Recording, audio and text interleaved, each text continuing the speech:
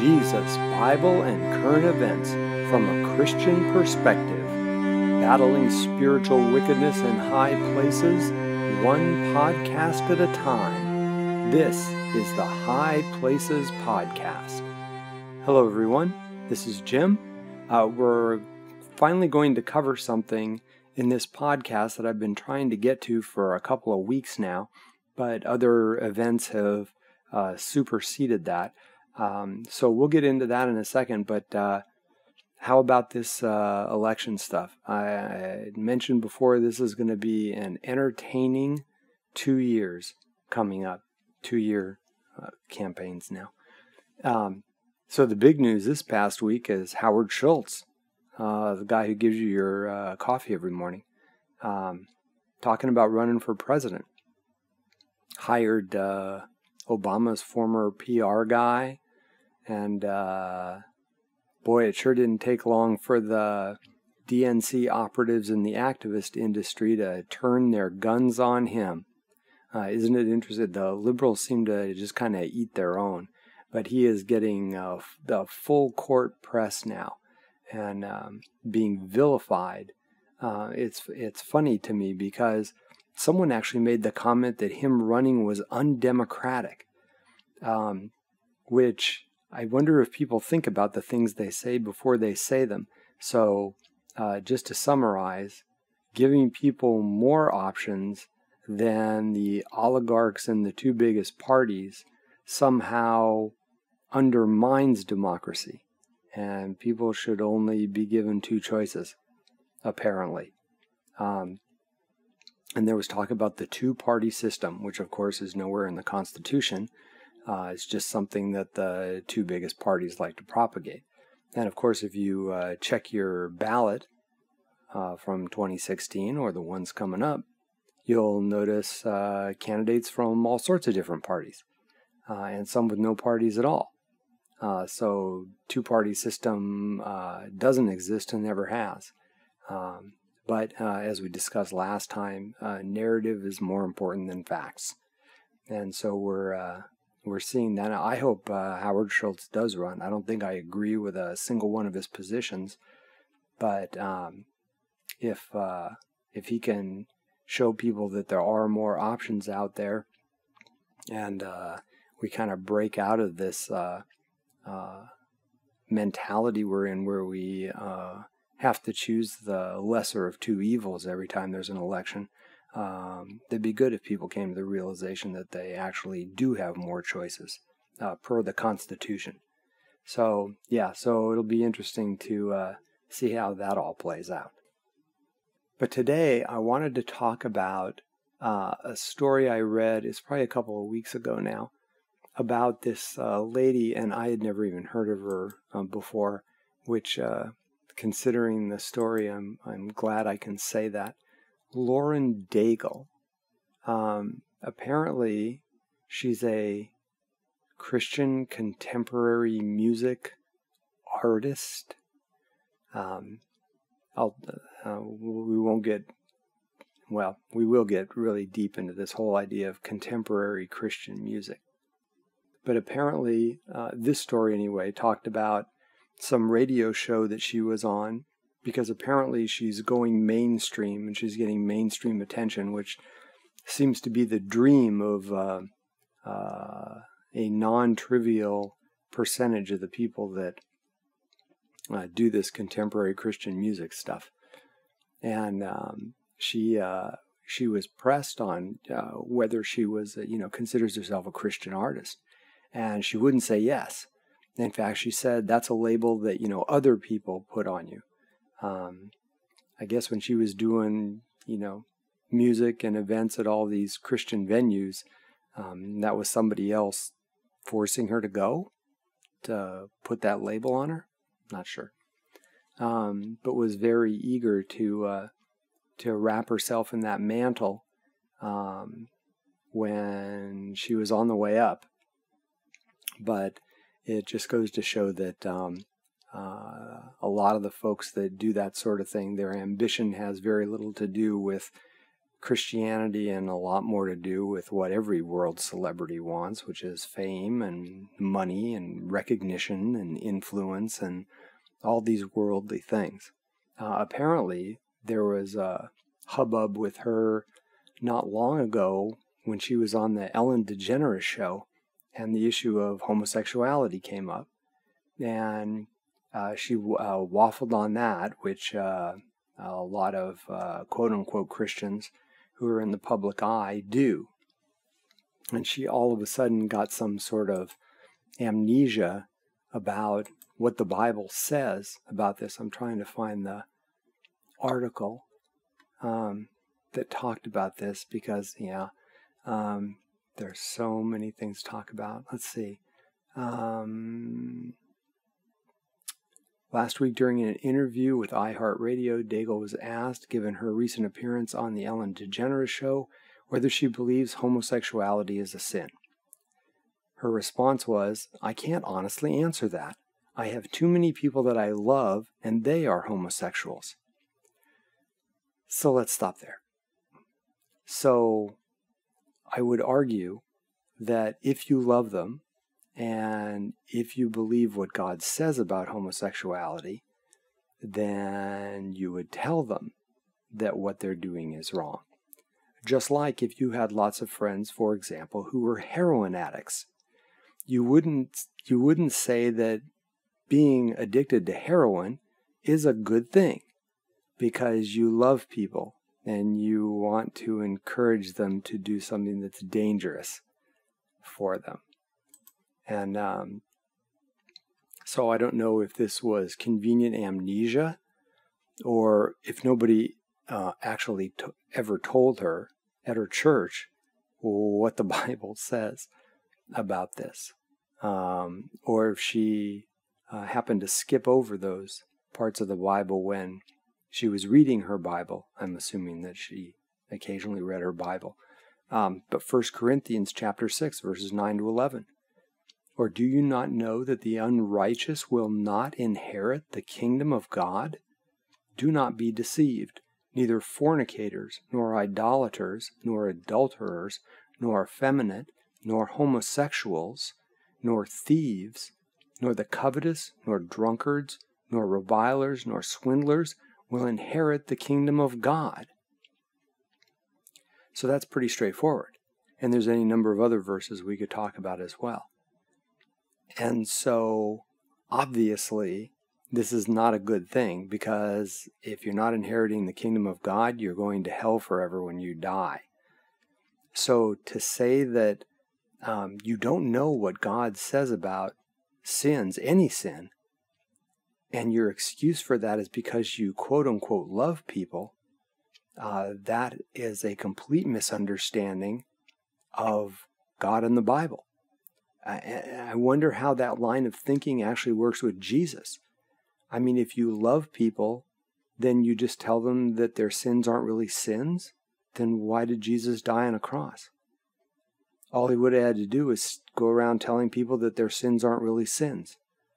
Or if he wasn't sure if they're sins because he loves them, he wouldn't have had to go through the trouble of dying. But obviously, there was a need for him to die for our sins. Here's the really sad part, because if you read verse 11 in 1 Corinthians chapter 6, it says, after God lists all those things, he says, such were some of you, but you were washed, but you were sanctified, but you were justified in the name of the Lord Jesus Christ and in the Spirit of our God. So these people who were doing these wicked things, they had been saved out of those sins. And notice that effeminate and homosexuals are in there too. So these are people who used to be caught up in those sins. But God says through Paul, such were some of you, but you were washed, you were sanctified, you're cleaned up, you're made more like Jesus, you were justified through Jesus' sacrifice. Isn't that more loving than telling someone that their sins aren't really sins, only for them to find out when they die that their sins really are sins and that God really meant the things that he said? I mean, it's just wildly deceptive to tell someone that their sins aren't sins. It's just, yeah. So it's funny because she went on after that and said that she's not God and can't say one way or another. Well, I would like to think that someone who calls themselves a Christian is somewhat familiar with God's word, because then they can say what God says about something. Instead, she said, people should just read the Bible and find out for themselves. I hope she was talking to herself at the time. So she probably knows what the Bible said, but didn't want to say this in public because it would interfere with her career hopes. And this is not a new phenomenon. She's just the latest in a long line of these contemporary Christian singers, artists, musicians, whatever you want to call them, who do this. They get any sort of publicity and they try to shake off the Christian thing as quickly as they can because they know it's going to interfere with them becoming mainstream and they're not going to get all the things they want. And so it shows you where the motivation is. Their treasures aren't in heaven. Their treasures are in this world, and they want the things of the world. There was a guy back in 2014. Let me try to find this. He was he was the lead singer in a Christian heavy metal band. Oh, where to start with that one? We'll skip over the obvious things. Christian heavy metal band? Okay. This guy was actually arrested and convicted of trying to hire a hitman to murder his wife. And why did he want his wife murdered? Because he was cheating on her. And so, of course, when you commit adultery, the first thing you want to do is have your spouse killed. But it's interesting. He was the lead singer in this band called As I Lay Dying. And so, Lambesis is his name. So once all this comes out, the pretenses are off. The more interesting part of this story, believe it or not, is that he said he was an atheist. And he wasn't the only one in his band that was an atheist. But he said, they didn't want to let on because they were making money off of this. And they didn't want to stop making money. And you get to go to shows and you get to have, thousands of people cheering you, and it's great for your pride. And so you get to pretend you're a rock star. Because being a celebrity is like really, really important in this country and in this culture. And so these guys, they start out like this, that, they want to be rock stars, but how do you get a gig? How do you get famous? How do you get people paying attention to you? Well, if you grew up in church, whether you're saved or not, if you show any kind of musical ability whatsoever, the church will let you perform at their services. And so all you have to do is throw some Jesus lyrics in there and you can play any kind of music you want to play. And everybody will go, oh, isn't that wonderful? They're Christians. See, they mentioned Jesus. They're mentioning Jesus so that they can play at the church. What they want is, crowds ogling them and cheering them, and they want to be on stage and be the center of attention. And they're hoping that it'll turn into something else, something bigger. It's amazing, this guy's story. He went on to talk about all these different Christian music festivals they'd go to, and they would run into fans who would want them to pray with them and all that, and they didn't know even how to pray. And so they would tell the people that came up to them to pray, and then, they'd say amen at the end. And I guess one time they were pressed to, give their testimony. And I guess there was still one guy left in the band who was still a Christian. And so they kind of, passed it off to him to give a testimony. And then they all kind of joked about it afterward, that there was only one guy left in the band who was a Christian, and he's the one that had to give his testimony, which makes me ask, why did the guy that is supposedly still a Christian going along with this forgery and this deception? And it's just amazing. There's really, the really interesting part about this. Let me see if I can find it here. Here we go. This is, he said during his tenure with As I Lay Dying, he realized that a number of bands that professed to be Christians were faking their faith just as he was. We toured with more Christian bands who actually aren't Christian than bands that are, Lambesis stated. In 12 years of touring with As I Lay Dying, I would say maybe 1 in 10 Christian bands we toured with were actually Christian bands. So, this is why I'm not a fan of contemporary Christian music or anything where Christians, supposed Christians, try to act like the world. You can go back to Spurgeon and the downgrade controversy when churches in England were trying to mimic the world. They were trying to garner the favor of the world. And so we see this same sort of thing here. It's been going on for a while, unfortunately. The Christian church in America has become so incredibly worldly. It loves the things of the world. It loves the things of the world. It likes fame. It likes materialism. It likes attention. It likes pride. It wants to be liked by the world. Why do you have all these denominations that are embracing all these wicked things, and not just embracing them, but advocating them and lying about God, saying that God says these things are okay? Well, it's because they care more about what men say about them than they do about what God says. Because they want man's favor. They don't want God's favor. And it's funny because it just, so nothing new under the sun. But God warned us about this. 1 John chapter 2, verses 15 to 17. Love not the world, neither the things that are in the world. If any man love the world, the love of the Father is not in him. Let me repeat that last part.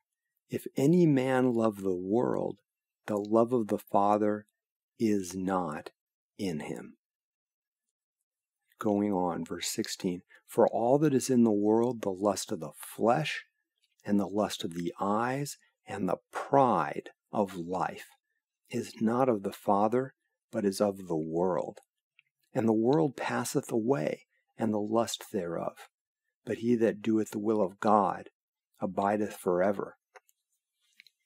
So all these people that are seeking after the world's fame, or people who aren't famous, who are just seeking after the things of the world and calling themselves Christians, they're chasing after things that will be destroyed, that'll pass away. They don't last forever.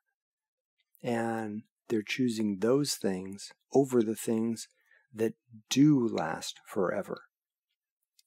We're so addicted to the world's media in particular, and it has such an influence. This is why all this contemporary artist stuff, this label they put on supposedly Christian entertainers, is so dangerous, because we're actually creating in our churches an appetite for the world's sights and sounds.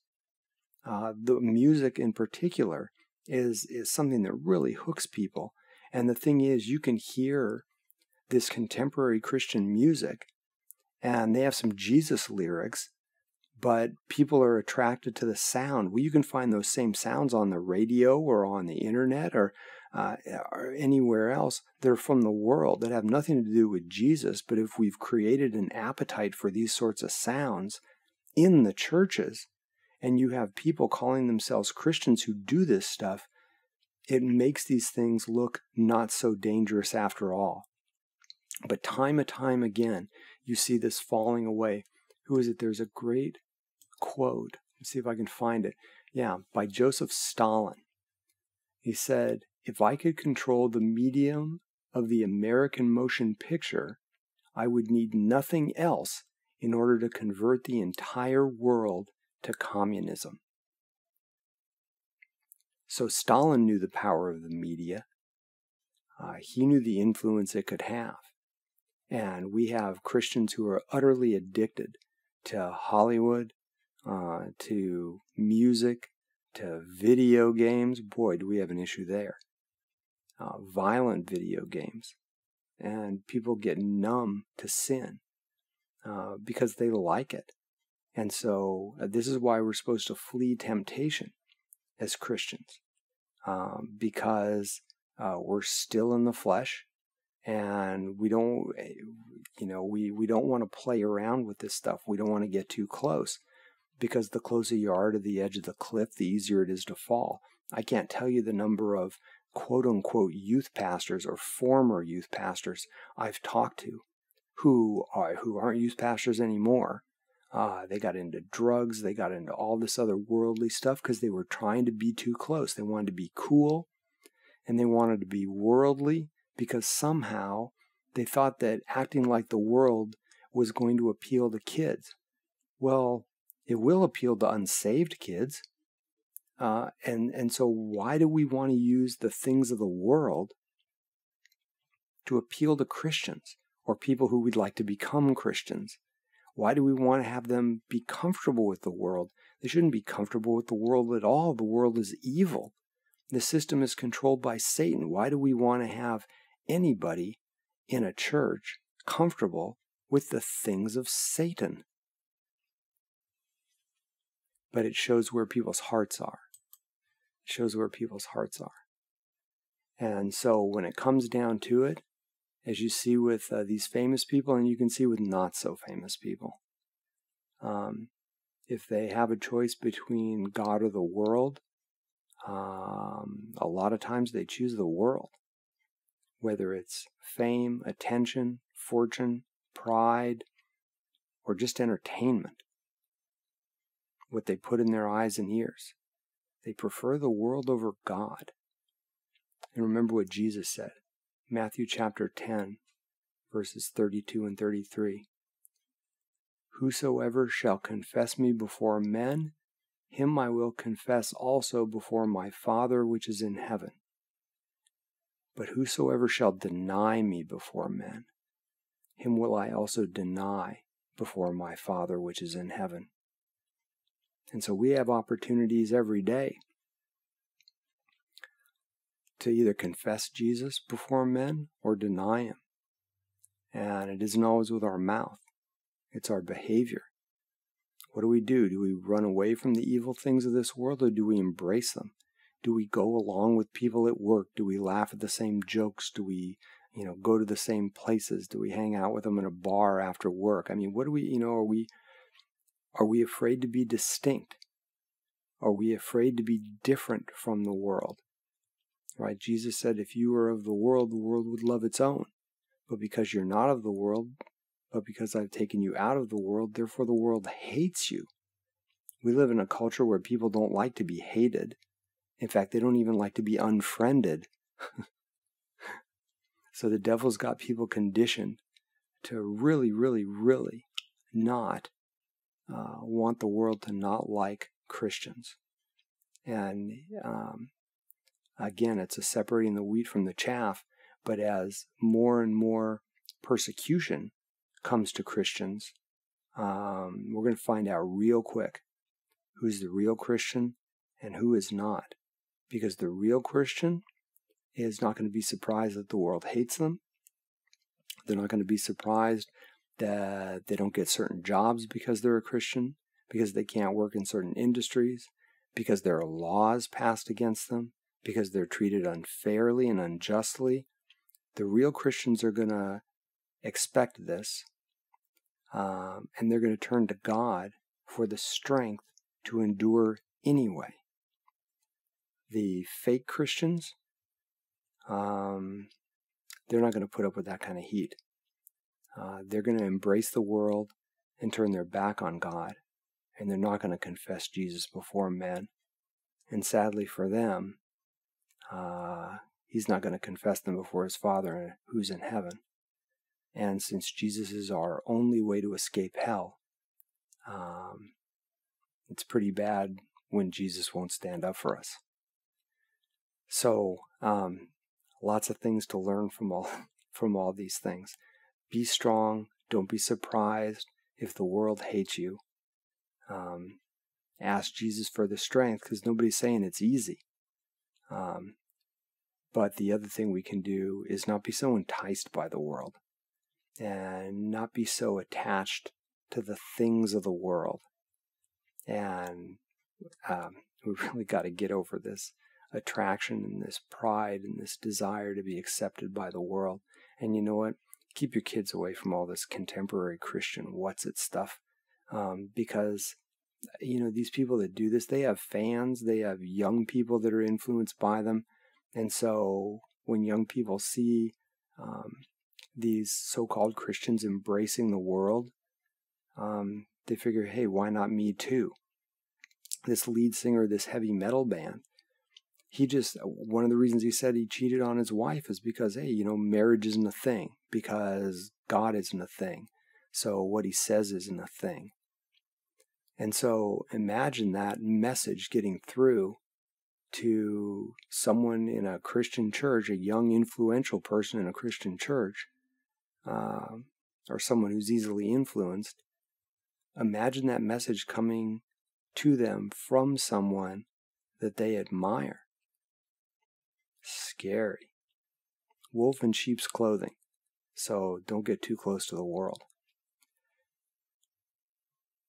And there it is. Yeah.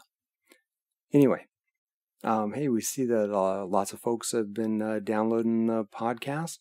Be sure to tell all your friends. Somebody's telling somebody something. You can also contact us at podcast@jesusforsinners.com. That's podcast@jesusforsinners.com. And we will do this again real soon. God bless. Take care, everybody.